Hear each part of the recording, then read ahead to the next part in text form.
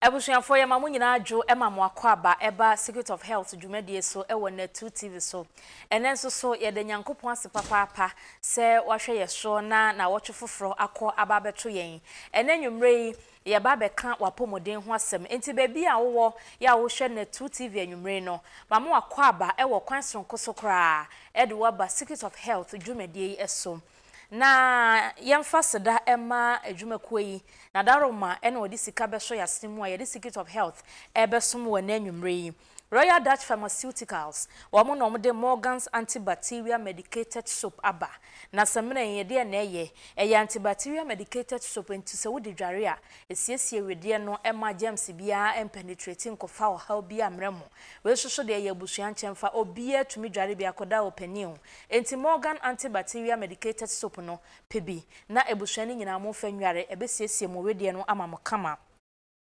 Omo ewo adabraka Royal Dutch Pharmaceuticals wa adabraka wone Evangel Assemblies of God no ena edi nhwanimu na open dodo etunsoso akoton a okoho a wonsa ebeka bi sabre yi a menemo kasa ye streaming live ewo YouTube na 2 TV GH ewo YouTube na 2 TV GH enti ye programs a ye wo na 2 TV nyina say the dialogue say national agenda say the seat say ye kwafo mrenie say ye asrat say ye Secret of Health ya when you go so a wuhwe no wobetumi ahwe yen live ewo na 2 TV GH ewo YouTube oko Facebook Instagram na Twitter ehonom so na 2 TV GH your website eye na 2tvgh.com wobetumi ahwe program yi bi ewo ho International Charismatic Church omo general overseer ene bishop upon edujemfi na kwasiade ene kwasiade bia no oba na 2 TV ene obeya sore one obesom eno nti eya na make a date na ene nhia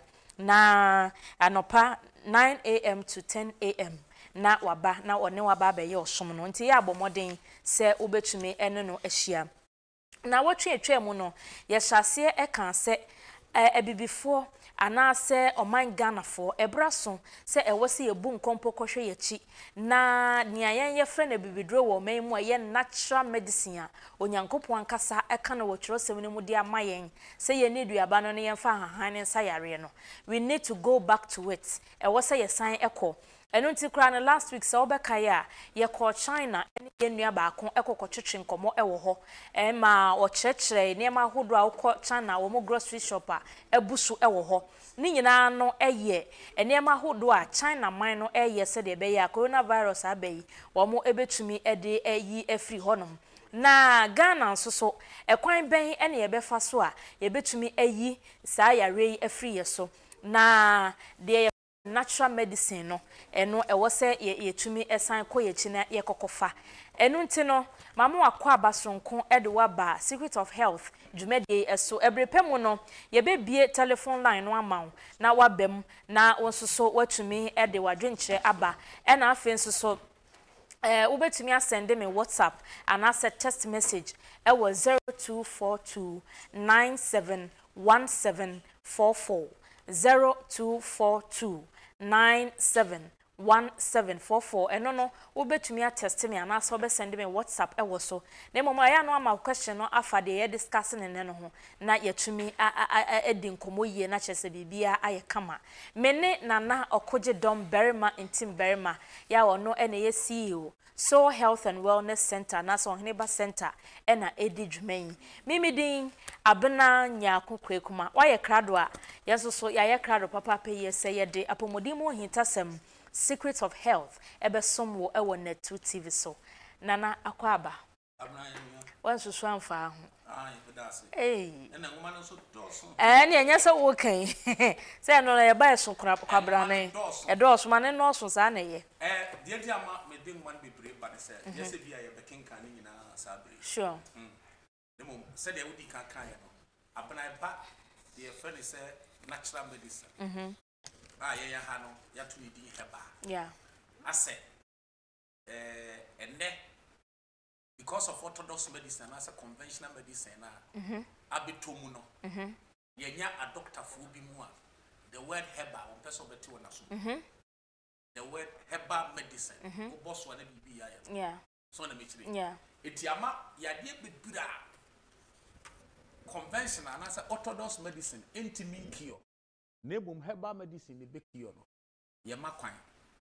na we di conventional medicine na chi anu wo free obra kan wo herbal medicines bi no mo a e bi kranka wo change waduane di a beta ka betumi agye ne nkwa yeah enti abeduru mra ewi ase nyina da adwene ko back to natural medicine eye herbal nye se conventional na se orthodox no ye bu ye ne aguso ye wo yade bi ho no mo a o de herbal try obewu enye yempo so on de me kire no ene wo yade bi ho nso a ukodwele more on conventional na say orthodox medicine no so bewu okay etiama ba bi ti say Germany omo combine two no okay a doctor for sua omo ko mo ntete no mu wie a no wasan sua heba na ka ho oh okay Germany doctor bi was face me boa na mo am Germany am tie me no mo nka tell me say me boa oko China the same China mo for the holistic medicine yeah they combine the two even sabre here COVID-19 coronavirus disturb we are see China enipa no wo ho no for prevention and cure about 85% use traditional Chinese medicine herbs ya use wa ya bi last week and say you call China you hu yes and the crowd mo betimi crowd bo repeat baby am yanke ni budget video no recapitulation no problem mo na mo can say recap e betumi abo so China na yade ni free ho no science eko nanim wo ho conventional medical practice eko nanim wo China eko nanim papa wo na wo laboratories akese yeah enso yade bebere China combine traditional Chinese medicine and conventional medicine na okay yeah enti video nini yenua ode sheba na wo hu no ewo China no na wako shop omo babia omo traditional medicine shop ne wo no na fruits and vegetables seeds and nuts ahodo ya wo mo di dwudwuma wo ho no no na ye show no ye nhwe kakra ye nhwe kakra yeah watermelon yeah watermelon no wo mo believe say ni nyina asa yade not just for the ane keke yeah eti da asa bra kwa da wakotena China eti wunim ne ayekan minim ne nyina nana eti no mo no ho no didi wi ana o de green tea awo no woni di wi enti omo dining baby obekwa ko didi no omo ni nso e she fridge mu ho se wo didi awie na wo de bia pia no sa agi se green tea no ene wo ho yeah so ho ena omo no believe in prevention more papa eti na obi buza me sa na eti eden na coronavirus yi omo sa ebi anya we omo practice na nko mu nyina sign China population so about 1.5 billion yeah it is a 1 million poko na yo masa ne nka hwe so them three etu set shops no community bia wo bi community bia sa de we ye kwaye munye na enso ye ni o wa ye ho nkase na oba other type of inyado different wa tropomo ne shop no a whole supermarket yeah no mo ne mu no here fan wa hu say sausage ne joint ni shop ya wo hwe shop we dey sausage nim na sausage joint be ne wo dey trem sausage joint we he fruits ahodo a wo ba yen ya ha ye forest na yemu ma o da hwede ye wa ha yi mahu bibia ye ne ye similar e wo ya ha se ko ha nkuruma wo ba bi o de she no different nkuruma so different e de na ama wo shops ahodo for that because wo nim say e for healing. Exactly.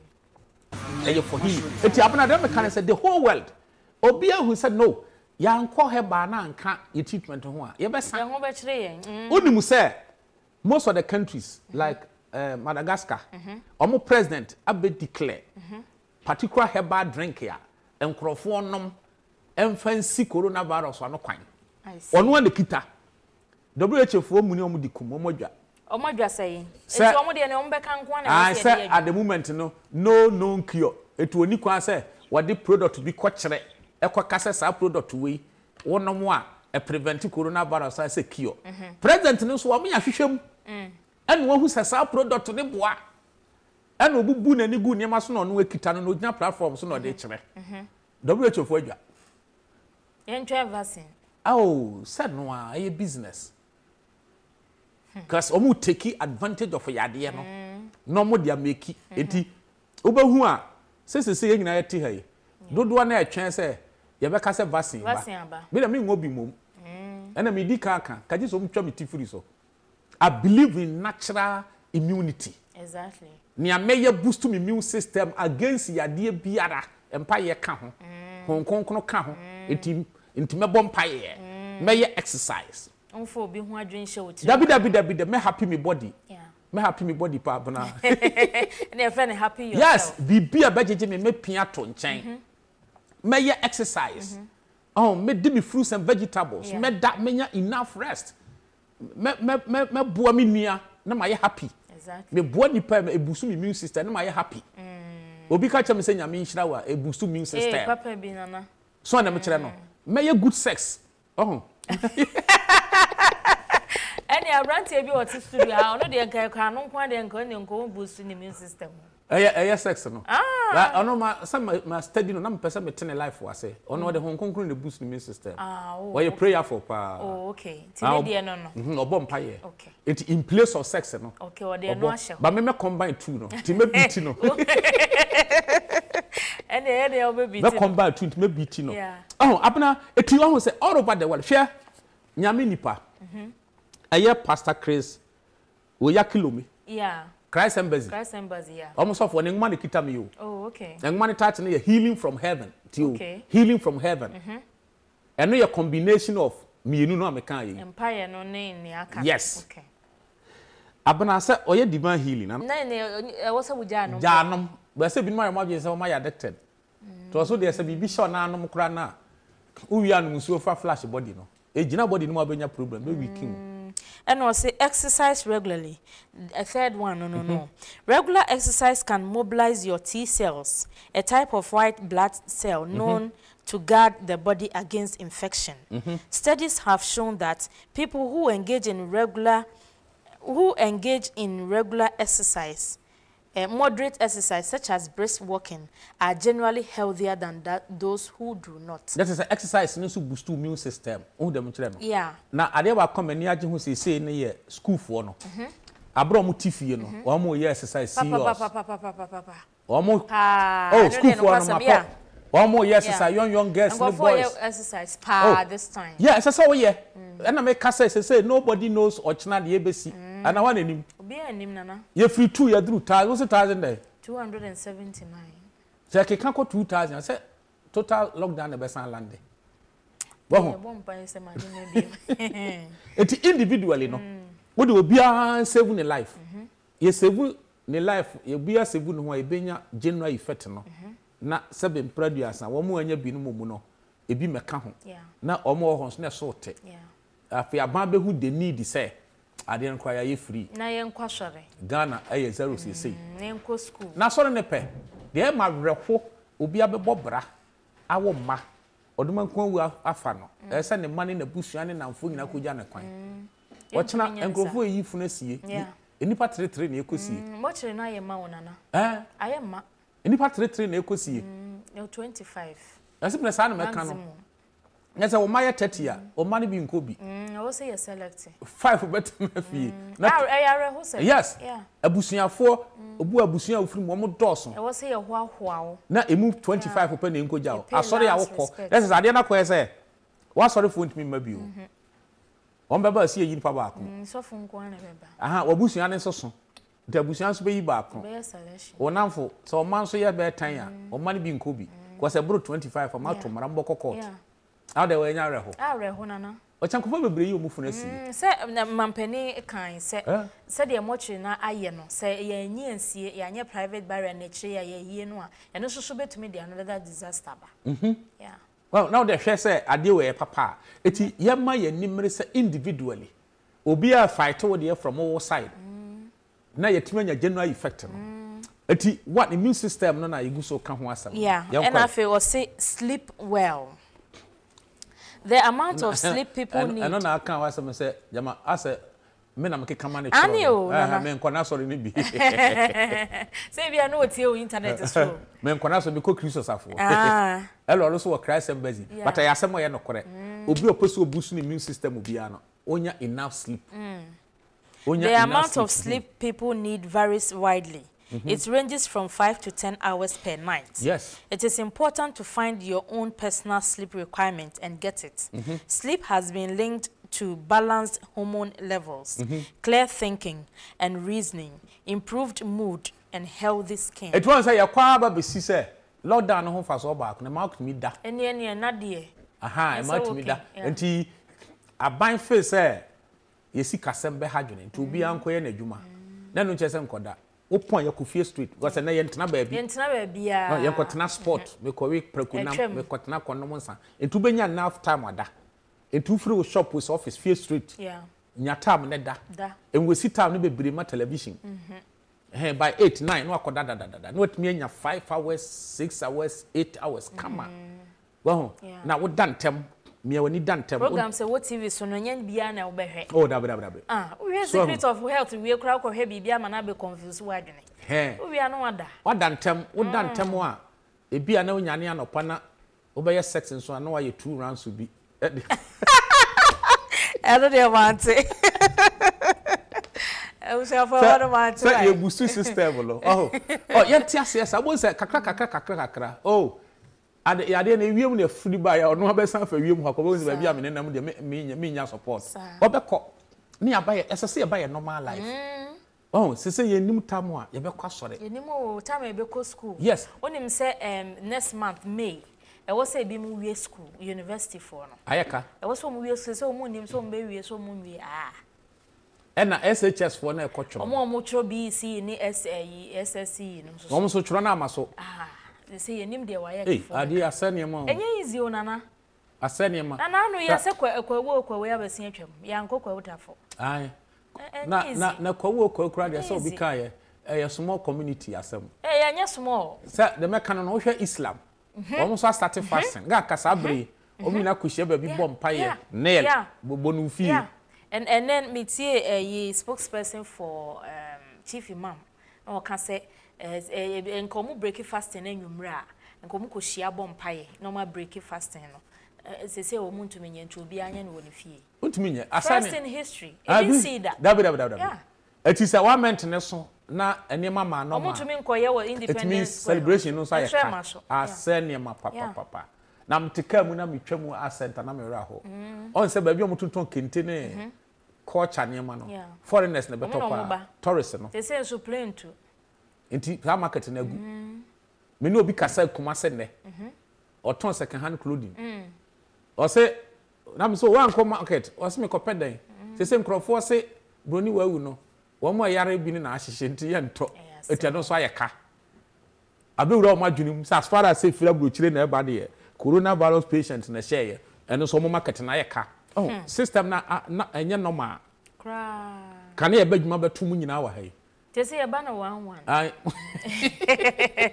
E yini 11. Eja bo ze do obada bia. On dey say wo so obada bia. So, eti abna de ye kan ma ye pushi sha ban say aban na see o.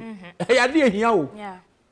e ya de ehia pa na ye modern mo ebebo no e ma de ne kontem market for titru some am cost stores no oh stores ni bi ya de boys obeduru ho no na de ahoma ye nkroso hand washing no so e pende kama then asesi anso so kra na odi won sabe kwa kososo ne mani mu no mo jai yes kan ya opa ne yi ama better eti ye ti asese na the social distance no komanga kwadwuma kwa kofie kopɛ ba bi ntra sagina twam no ye ji ye twaka kosrawe oh na kwa kosra hwan twam na ya so na mo sra wona na okosra ye eh govo sra okosra hwan mutu mintra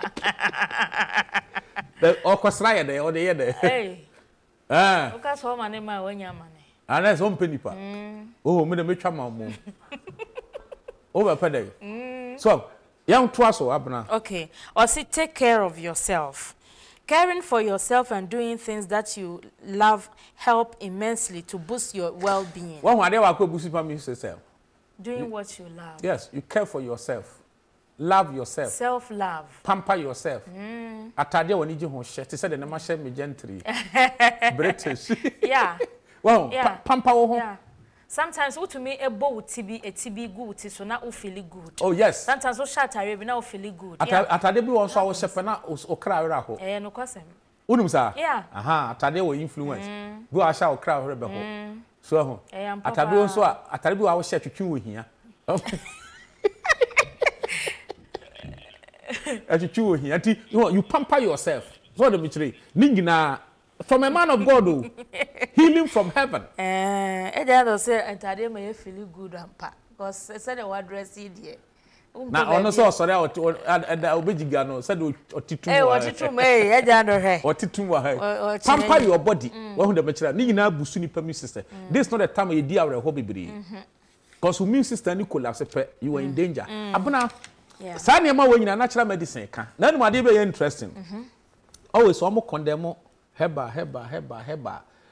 Heba practice ni na involve sa na ma we nyina enyi ba kokora mfiri no heba clinic ya bekwa a onka duane ho asem onka emotions ho asem so ho e na ye nananom start practice heba medicine ni nyina we nyina ka ho omo mpese nipa bedi awre ho bebre eti in a situation where obi chiti obi kura na ye pekwa bi resolve na sumdwe aba exactly na onua nya wonia ana de office ye sisi no ne ya pacify no na komato ne yam ansa na ya ba various plant ya hodo a ye use for the body ye start ya bo garlic ne garlic pe o ne garlic pe hwe mame fa ngoma bi ma okay engma we title ye say Ghana Herbal Pharmacopoeia. Wow. Bacho how mo na ye sa research Science and Technology Policy Research Institute, Council for Scientific and Industrial Research, CSIR. Thank you. Scientists are kuku damo. Yeah. Enna, a year research on various plant beer, do na Ghana hane the healing properties. Okay. She said, we beat baby, so a doctor no condemn herba. We are sure, say, we are serious. And in the therefore, Science and Technology Policy Research Institute. Yeah. Woman Council for Scientific and Industrial Research. Yeah. Now look, all my year research ni yankobo plant bi hu. Plant no boy no. Mema wa kan. Na wo kan wi a na waba actions. Okay. Action ye enema plant no esa. Okay. Aha, until all the okay kan near where the next one bufa so me yanko ye baby. What the hell? First plant. Ghana Herbal Pharmacopoeia. First plant. Black pepper. Okay. Black pepper no. Black pepper. Abana wa kan ni twi dem. Eno wempo. Eni. Okay. Ni twi ni. Ni twi ni ne fanti ni ne gani ne nzema ni ne ewe. Ni twi name ni yesru wisa. So ahu. Anase sesa, anase asonsa. Aha. Ena fanti for friend no sansema. Aha. Gan for ne friend no Bowi anase agito. We be mu dey say a seed. Oh so, okay yeah. Nti wa hu say twi no ye dey. Sruwisa. Ne brofo no ye dey. Black pepper. And no black pepper and head in any. Black pepper, yeah. After abuna yanko action. Action here and near ma essa. Okay. Ko the next page Ghana Herbal Pharmacopoeia. A science for how doki kan be a boom. Yeah. Action. Yeah. Action here near ma hodwa essa. Or say anti-convulsant. Yes. Anti-fungal. Anti convulsant na convulsion. Okay. Yes, ubinya convulsion. Eti fasa kwala ko nya convulsion na yayam na dia fa ne hwena no. Wo nwensi na nani so atete no. Yesuru wisa no. Esuru wisa. You are reading from encyclopedia. Yeah. Say obi a onim sa nim die no na otenche na say heba anya. Oh, so say sua de bio. In Germany, they don't joke with the herbal medicine today. Because I are sabia be herbal medicine free me condemn. Ti diama ye ka so bolo ya fa wisa ka ho. O ya drink we fa wisa ka ho. Yeah. Wisa no wani ma ye. One anti-convulsant. The toso ye den. Antifungal. Yes, a fight Yeah. Fungi. And also nye emwamoa yi macros ye koso yade. Yeah. E betumi am oba sabi anya infection no mo ne skin ade ne niema ni obiara. Wisa ne ye fight fungi. Esa fight de antimicrobial. Yes, macros. Okay. Germs nketenkete ye mfa ye nihu. Ade etimi on ba ko ye wisa. Esanso ye black pepper. Okay. Esanso ye antiviral. A fight virus. Etiniti na China for no. Wamo enwa so bolo na no mo di wisa nyina gum. Ghana so de ne de begum. Yes. Ami announce telephone line no na o ma phone so frɛ 0240550899. Mr. Ofra ti o ho ewo telephone so nimenti ho wo TV set no so. TV volume no adum no na yenya clearer conversation 0240550899. Abuna so ho asem. Etu black pepper we say ya. Yeah. On say scientists no mo di figures ne diagrams ahodo nyina bam. Heba no e was scientific support. Yeah. And you obi na ti na kura bi ase no of course. I mean pick it call him. Me pa cha wudi ni baby of free. Yo, your friend. Hello. Okay, me pa cha wudi. Elizabeth. Okay, Sister Lizzie yeti o. They from another so. Why are they some more kind na ya correct. Me too my practice. Maybe Elizabeth. Me friend Oyarifa. Yo kasa wa kasa. I'm American and my friend for the past 5 years. Na me Most many money now to can and so be a channel. Okay. Okay. Worker. Ah, thank you. Yeah, that's a papa. Also, bet to me a phrase 0240550899. We say no ya dance the and show them near one case say dance the bre. Aye, we didn't dance him. Pacha would any baby of free. Hello. Oh, 0240550899. Your studio line no eno no. Me pacha would any baby of free. Hello. Yes, sir. My friend George, me can tell you. Me pacho yetio. Hello. Yeah, Kasa George. Yeah, me talk. Hello. Kasa. Me can tell you. Yo, Kasa. Me pesa me kase Oheneba. In church ni na ye no pare. Na when me say me yare somewhere 2010, 2011, 2012, 2014 more. Na kwalebu and me call hospital doctor point sure nezium me top pack me 4 million me nezium ni sa for years me want to da nti dru baby no na fe de baby am na mo na ye wugo nti obi ni tira me ti no ti Oheneba ana me ti Oheneba na Oheneba ntire no me di so kakran woni me say ebe se 3 years ni me ti me nansi kwalebu da nana. Okay. Oheneba ntire no na mama nya yaresa. Wow. The beer met to Oheneba or radio so and TV so. The bombardier said me go na me frame and now for say Omontino. Wow. Yeah, me person can be doctor Ghana Medical Health Services body say. Omonte say no Omonte say my take herbal medicine.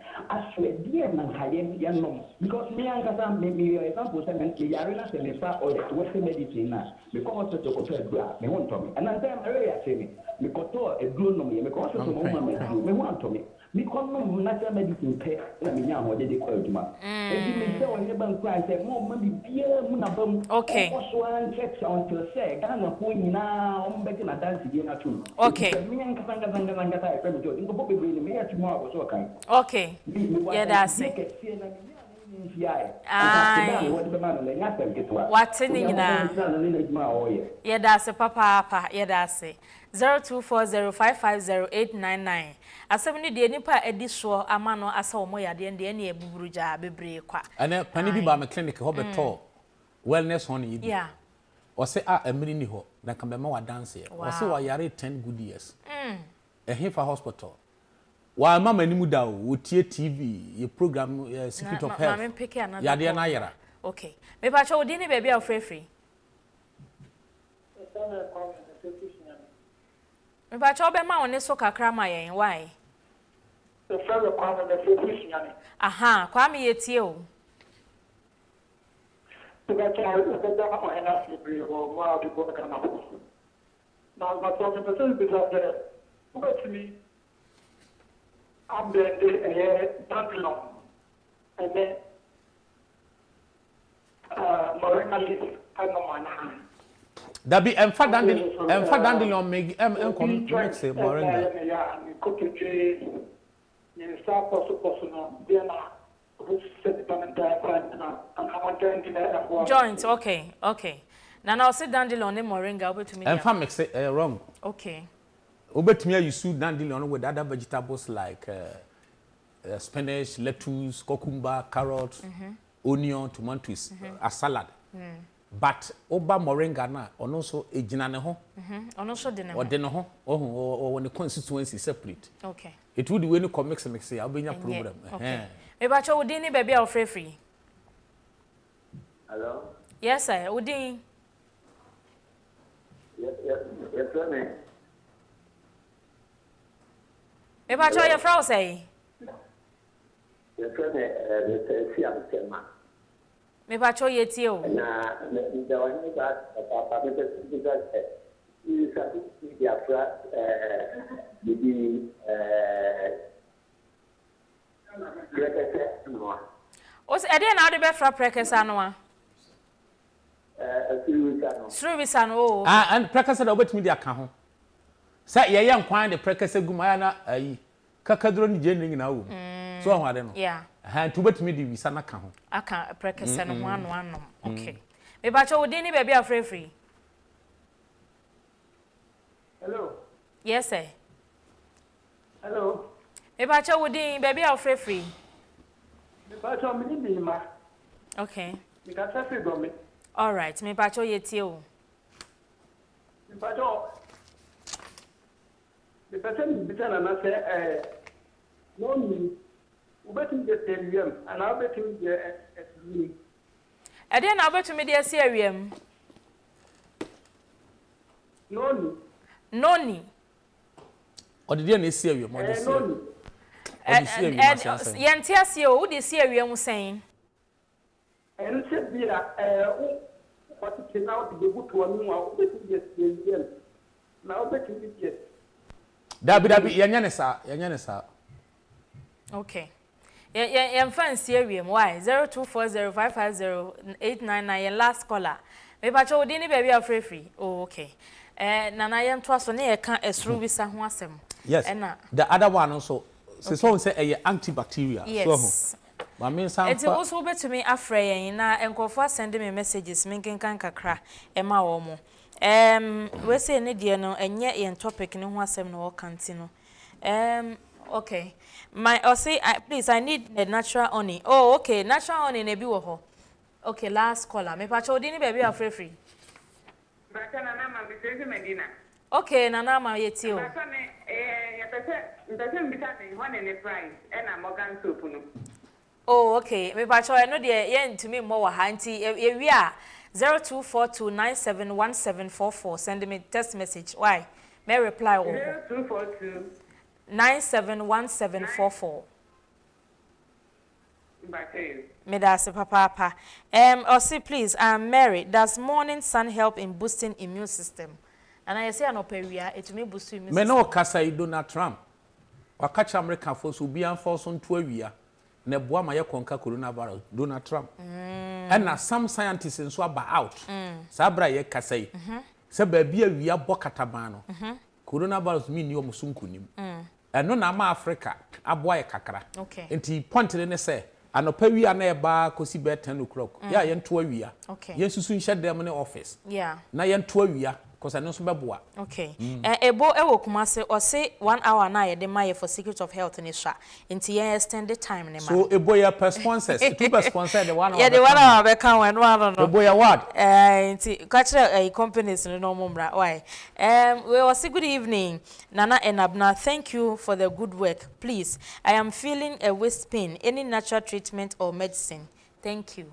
Or say nesisi. Usisi sa no. On say ye Ntim ka duro wo there be inflammation because minim dia ma usisi ne yo ya exactly it yes know the patients more than knowing the disease ti me no udi nkomo a menya clue bi as to why the enter usisi yo ya no ma kire wade ye radio susi na TV susi ne de abna ya wrap up cafe ne from visa the time na so o de next week nyambo na ato aso ke ye from visa ba ne brofo ye say ya ka 3 minutes nti e betumi de 2 minutes aye anti from visa ne brofo ye say from visa no any grains of paradise nti twi no ye say twi ne ye visa and as a form visa eti ne niam a wo ye ne indication bi ne say okay or say adjuvant boils pompo bone fracture bronchitis chest pains ni na le lung disorders chronic cough wa hu ha no ti visa coronavirus na chiwa wo bo ne nsoro visa ore montana na mabrofo ni chinchin entwen vaccine ama abna from visa na say ne brofo din de sa grains of paradise from visa brofo lo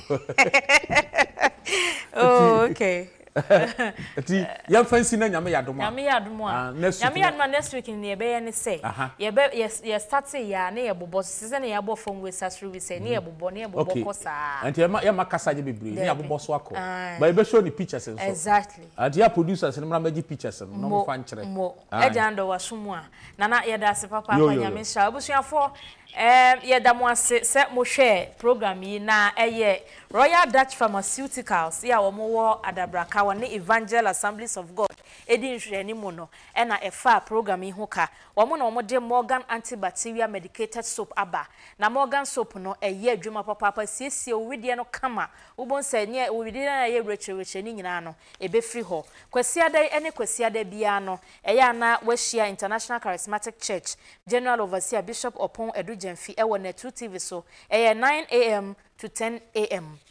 Net2 TV oko YouTuber wo hwehwe Net2 TV GH ewo YouTube ye programs ni nyina wo betumi ahwe ewo honom programs ye wo Net2 so nyina no oko Facebook Instagram Twitter honom nyina so wo betumi ahwe ye website no www.net2tvgh.com yana producers no ase safo ewo ha ena fe focus ena Kwesi Nensen ena ejando ewo MCA nana okoje dom Berimah Ntim Berimah natural medicine researcher ono anso na ye CEO So Health and Wellness Center ewo Madina Este Sunday pen na nanya adwuma eno Saturday pen no nya adwuma Sunday oye adwuma enti wo betumi akọ na woni na akọ akodi nkuma nyame ya adwuma Sunday we na ebe ye adwuma Saturday pen no nya adwuma mimi de abena nya akukwe kuma da sene ye besenhia